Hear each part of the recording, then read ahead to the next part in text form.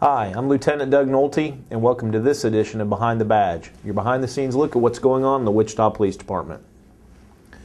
December typically is a busy shopping month, and we decided that maybe this month we should invite some of the experts in to talk a little bit about shopping safety, not only for yourself, but for how to protect yourself from being a victim of theft. My guest this month is Lieutenant Mike Hennessy. Mike, thanks for being with us. Absolutely. Historically, around the holiday time, the larceny section of the police department, as well as several of the other property crimes, typically are pretty proactive in getting information out to the citizens on how they can protect themselves from being a victim of thefts. What are you guys doing this year? Well, that's correct there, Doug. We have a situation where it seems like every year, this time of year, we have citizens that kind of forget to keep aware of their surroundings. They're busy doing the holiday season, the Christmas shopping and all that, and we see sometimes a spike in thefts from vehicles, as well as other forms of thefts that involve shoppers not being aware of their surroundings. They tend to lose their electronics, where we're very concerned about individuals losing their cell phones, their iPads and such because of personal information, which down the road can really cause some havoc with the citizens. Okay. Well, this year, I know, as in previous years, you guys have been really proactive in working with media to get the message out. You guys went out to a shopping mall here a few weeks ago. Tell us a little bit about why you guys went out to the parking lots and what was the goal, and do you think you had an impact? Well, recently we went to one of the malls in town here with some of the officers and detectives. And just to get the word out and to remind shoppers that to be aware of what's going on around them and to watch their property, especially when they're trying to buy Christmas gifts and they just throw it in the car in plain sight. We're out there reminding the people that the thieves are out there in full force, especially during the holiday season. And while they're in the parking lot, they seem to blend in, but what they're really doing is looking for an easy mark. We try to get out there from time to time, locations such as the local malls, to remind the citizens to be aware of their surroundings and to watch for people in the parking lot that seem suspicious. And it only takes a minute or less for someone to break a window, grab what's in plain sight. Most people seem to forget to just to hide their items, they'll leave it in their trunk. And if it's in plain sight, you could very easily be a target. If it's locked up, out of sight, covered with a blanket, you have your Christmas presents and your electronics and such, at least hidden, you make yourself a harder target, and the thieves will move on. Well, I know when you were talking to media, you made a prediction that within the first 10 minutes you'd find someone that had something out. Was your prediction right? Yes. When we were at the mall here a couple weeks ago, it only took about 2 to 3 minutes to find a purse in plain sight. It's just been so easy for someone to break the window and grab the purse and be gone before anybody knew what was going on. Well, and you touched upon a little bit, and I know it's not necessarily your area that you deal with, but the whole idea now with these phones having a lot of information on it and these electronics, just the whole idea of identity theft. And so now it's a real threat. When you talk about that, is it even smart to have that stuff left in a car or left unattended? Should people have that with them or maybe keep it at home? What's your thoughts on that? Well, I know everybody has cell phones, sometimes more than one, and you really got to have it with them, or so we're now trained to have that type of stuff with us. But the other electronics, they really need to try to keep it at home. A cell phone now has information on it that any thief like to get, and it's so easy to get now once they have it. You don't need the PIN numbers or anything. All they have to do is break into the phone there, and they get your personal information. They can get credit card numbers now.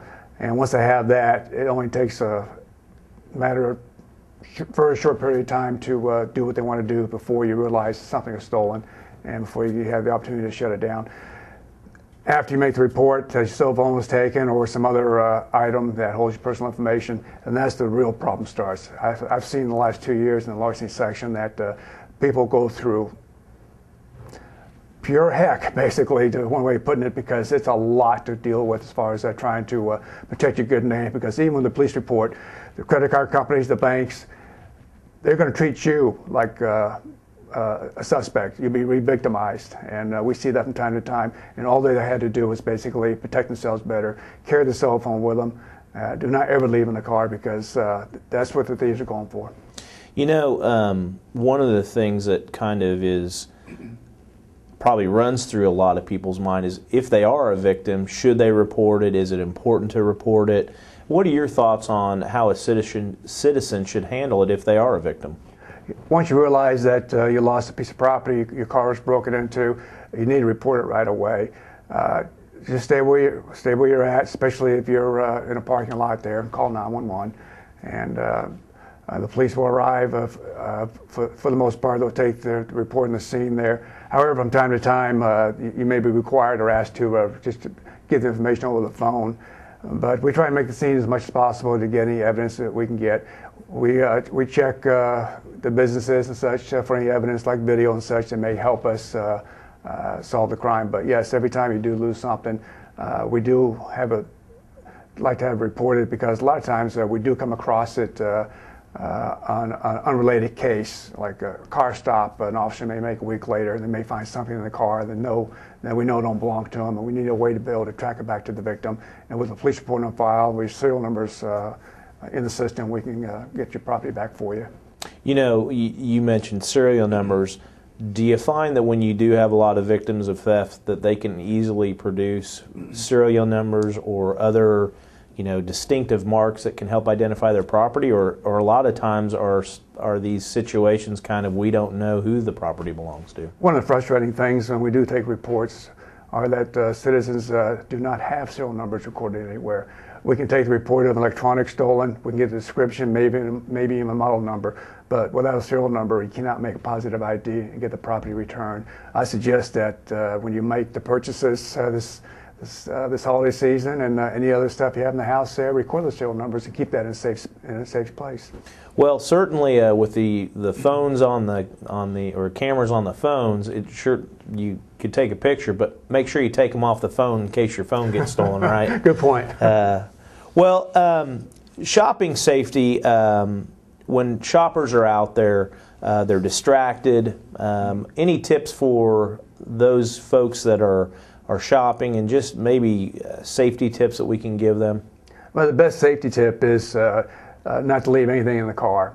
But unfortunately, that's going to be next to impossible to do, because you're actually out there shopping and you're getting a lot of material together. Lock it in the trunk. That's your best bet. If you're unable to do that, cover it up with a blanket or something. The main thing is just keep it out of sight, because most of the thieves will move on to an easier target.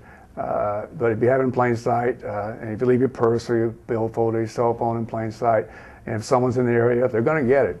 So the best way to protect yourself is to cover it up, lock it up in the trunk, or just go straight home from there. Okay.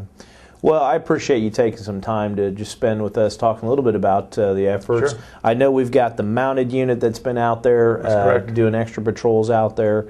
I know you guys have also taken the time to put and work with Public Works to put some signs up, just reminding people to lock things up. So, appreciate everything that the larceny section and you guys are doing to try to help educate citizens. And glad you could join us on this edition of Behind the Badge. Remember, we want you to have a safe holiday season. We don't want you to be a victim. But if you are a victim, call 911 and let us know so that we can come help you. Thanks, and have a great holiday.